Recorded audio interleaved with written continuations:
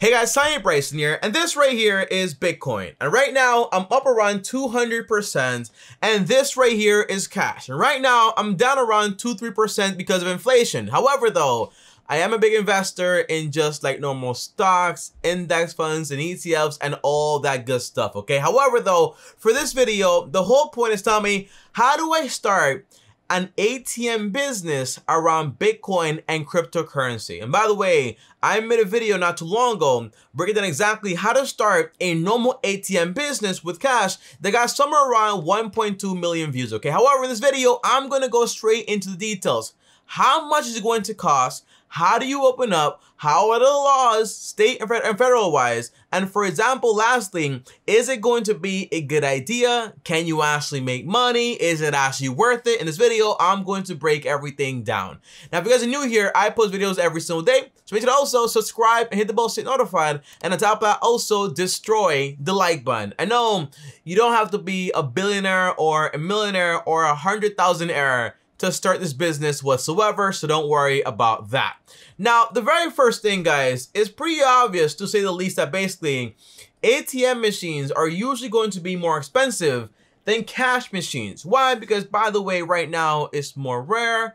Less people are actually creating it, so there's more demand for it. People actually want it now. There are a few reasons why it is, okay? However though, just to show you the big difference in price, this right here is eBay. On eBay, I can find an ATM between $1,700 to $1,500, and that is, my friends, a cash ATM.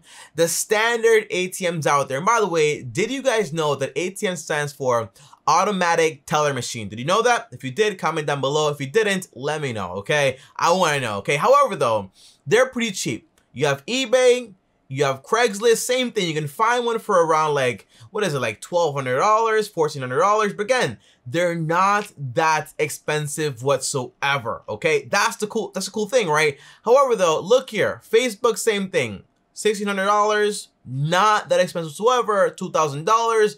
Or for example, here is where things are going to change. If you want to go ahead and buy an ATM machine, understand that the Bitcoin ones are very expensive and they're not that cheap, okay? So for example, this right here is a website called Coin ATM Radar, and it shows me exactly what the current prices are for ATMs. And I'm guessing that they're also affiliated, so they do get money when you actually buy. However, look at this here. This ATM, just to buy crypto, supports, for example, Bitcoin, Litecoin, Ethereum, also Bitcoin Cash, okay? This costs around $4,500, but guess what? It does have free shipping, all right? It is still expensive, don't get me wrong. On top of that, this one right here is $6,800, and it has, for example, a little thermal printer or whatever you want to call it. On top of that, also, the Satoshi 2. This one here costs around $8,900 to buy crypto and also sell crypto. And the Rolls-Royce of crypto ATM machines, like the one you see at your bank, like the big cash ATM machines over at the bank, for example, like Chase, those big ones. Well, this right here costs around $14,500. Again, this stuff is not cheap, okay? But buying the ATM is going to be the easiest part, because basically all you need is cash, and you go out there and you buy it, and boom, before you know it, now you got it. But there's also, for example, other ones, for example, $3,200, but again, none of them are below $3,000 currently. None of them are below $3,000. And even used ones, for example, on this website, they go for quite a pretty penny, okay? That's the point here. It is going to cost you money to go ahead and buy an ATM when it comes to being like Bitcoin supported and all that stuff, okay? Or just crypto supportive as a whole. And by the way, a big thing is basically that if I want to go to your ATM machine, well, I want to make sure it's not just, for example, Bitcoin, but other coins. And that's also going to be expensive. So on top of buying the ATM, you also need to know exactly what the regulations are, for example, federal-wise and state-wise. Now, by the time you watch this video right here, the laws might change. So the point is, you want to do your own independent research, find out, hey, am I allowed to put an ATM in my area? What are the state rules? And also, what are the federal rules? You got to find it out to make sure everything is solid. On top of that, I'm guessing somewhere around, you need an LLC, right? You need all those documents, but it's not really gonna cost so much money. It depends on where you live. New York, it might be somewhere around like $1,000 to form everything, but in other states it might be around $500. Now, the company I use to form LLCs and everything else you need is going to be called LegalZoom. LegalZoom is a business I use. They're great. Link down below. And it's a very easy way to just basically get everything in order as far as protecting yourself with an LLC and everything that you actually need. However, though, Tommy, all right, so I can buy an ATM. Regulations are good. I also need money to fund it. By the way, it's not gonna be cheap, okay? It might be like 5,000, 10,000. You can start small, but usually you're going to require some money to actually buy the currencies that you actually want to go ahead and sell for cash, or allow them to go ahead and actually buy, okay? That's the whole concept. You have to own those things. However, all right, but how does it really work? Well, in reality, this is less of an ATM, automatic teller machine, because in reality, it's not like, hey, I go in, I put my card in, I get my cash out, right? That's just me getting my money out. However, this is more like an exchange, because basically you're trading in cash for either Bitcoin or Bitcoin for cash, okay? You're exchanging something. Now, the cool thing is, Tommy, how do I make money here? The answer is, well, you get commission. Now, the average commission, whenever you're going to buy Bitcoin at a Bitcoin machine, is going to be, for example, around 8.4%. And when I say Bitcoin, I don't just mean Bitcoin, I mean Bitcoin Cash, Ethereum, Litecoin, or whatever coins are actually offered at that ATM. That's what I mean. However, the big idea is you make 8.4% every time someone actually buys Bitcoin. So for example, if you have an average transaction of $10,000 per month, okay, let's just say that, $10,000 per month, that's your foot traffic, everything there. Multiply it by 0.084%, you're gonna make around $840 per machine. Let's say, for example, you have 10 locations, multiplied by 10, that's $8,040 every single month. A lot of money, but remember, 10 machines, multiplied by, let's just say, for example, $4,000, that might be, for example, a $40,000 initial investment. It is expensive to do. And on top of that, whenever you're going to sell the Bitcoin to trade it for cash, is less. You make around like 5% on that. Now, the thing is that basically, guys, okay, who's going out there and buying Bitcoin from an ATM machine? Or for example, who's trading my Bitcoin for cash? Usually, it's not the average person, because the average person knows for a fact, hey, I can use Robinhood or Coinbase or any platform out there, even SoFi, to basically buy and sell Bitcoin and then transfer it over to my bank in like a few days or right then and there, for example, with Robinhood. It's not really that hard to actually do.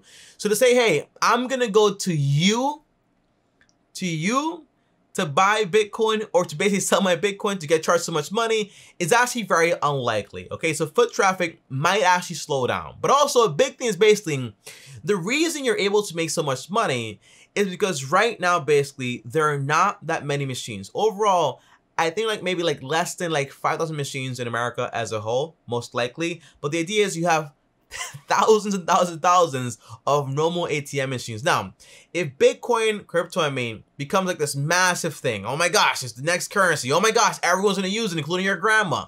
The idea is, well, when you have a lot of ATMs everywhere, a lot of competition, the prices are usually going to drop. It's just the way business actually works and demand supply actually works. So although right now, you might make that much money, it's very unlikely in the future you'll actually be able to make that much money overall. So I go to your Bitcoin machine, I say, hey, I want to go ahead, scan my wallet, use my debit card or cash. I want to go ahead and buy some Bitcoin. I can do it right there. If I want to say, hey, here's my wallet, I want to sell this Bitcoin, I want to get this money back, boom, I can actually do that. Now, a big question that I want to answer here before I say if I would recommend this or not, the answer is, Tommy, how do taxes work on this stuff? Well, you got to talk to a CPA about this, because in reality, if you have a Bitcoin ATM machine and you bought Bitcoin in order to actually do the whole exchange, but then, for example, when people actually exchange, you're actually making a profit in a way sometimes. The answer is, how does that work, for example, tax-wise? As a consumer, for example, if I'm going to use your ATM, I know for a fact, whenever I actually sell my Bitcoin or my crypto and actually sold it for a profit, the answer is, that is capital gains tax. Now, if it's not over $20,000 or $10,000, it doesn't get reported. But if it doesn't get reported, how do I pay taxes on it? How is it actually searched up? How do they know? If it's not like by the way, some ATMs don't require IDs, and that's the big problem with it. But in reality, that's another issue for the IRS to figure out, not for me or you to actually figure out, okay? So I'm not recommending you avoid taxes in any form or shape or form, okay? But the answer is, it's just an interesting question I was actually just having in my head, and how does it actually work, for example, tax-wise? If you have, for example, your ID, everything is 100% legit, then in reality, it's not a problem as far as tax-wise. Basically, it can be tracked, okay? However, though, tell me, do you recommend this business? Would you go out there and start a full-blown ATM business? Well, in reality, hey, it is going to cost more money to start an ATM business with Bitcoin or cryptocurrency than it would, for example, with regular cash. However, though, today, 2021, we have a phone, okay? So, in reality, picture a world where Bitcoin becomes the future, okay? What are the odds that you're going to forget your phone and not be able to just go ahead and say, hey, I'm going to go ahead and just pay with my phone with the Bitcoin or whatever currency it is that's actually in there. That's the whole idea. So again, ATMs are going to be a convenience factor. Back in the days, people didn't really have that many, like, you know, like, where you had like a lot of businesses saying like no to debit cards and credit cards. That was like a big thing. But today, where everyone is using Squarespace and every other payment form, in reality, it's not really that popular. So even, for example, like the official ATMs are becoming like obsolete in a way. In 10 years, will they be here? The answer is we don't know. So usually what you might want to do is say, hey, I'll put up a few standard normal cash ATMs, maybe 5 in great locations, potentially sell it. Same thing with the Bitcoin ones if it does become something, but there is a big risk that if it does not become anything, all that money is gone, also down the drain.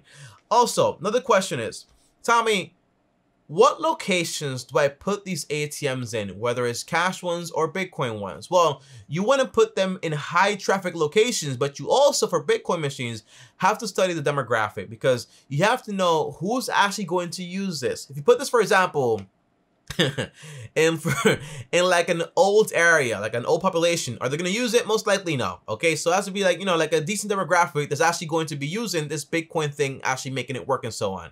Now, this might mean, for example, restaurant, cafes, mom and pop shops, or for example, businesses that carry out a lot of cash and only take cash. For example, like barbershops and salons, although today they're starting to take more debit cards and credit cards and all that stuff. So it's basically high traffic areas that are actually going to use this actual stuff, especially, for example, gentlemen clubs, like, you know, with the poles and stuff like that, because people actually go there, they need cash, and they charge you a lot of money, by the way. Haven't been there, but I've been told they charge a lot of money, okay? I'm just clarifying that because, as you guys know, I have a fiance, so I don't want to get in trouble. But that's the whole concept, guys, okay? So, Tommy, what do you start this? You know, the answer is no. You know, it takes a lot of money to start it up. Well, not a lot, maybe like 4,000, 5,000. It does take some money. However, it is like due to fluctuations. If people aren't interested anymore, you might not make any money whatsoever. And foot traffic is going to be based on, hey, is the market up or is it down? People want to buy, or people don't want to buy. That's the whole thing. Right now is not really a convenience thing because in reality, people are going there to buy or to basically exchange. But it's not because basically everywhere in the world, they're actually accepting crypto as a form of payment. And by the way, you might say, Tommy, well, in the future, that might happen. But in the future, also, people have cell phones and debit cards or whatever it is to actually pay it. You know, that's the big thing. We're moving towards a cashless society, most likely.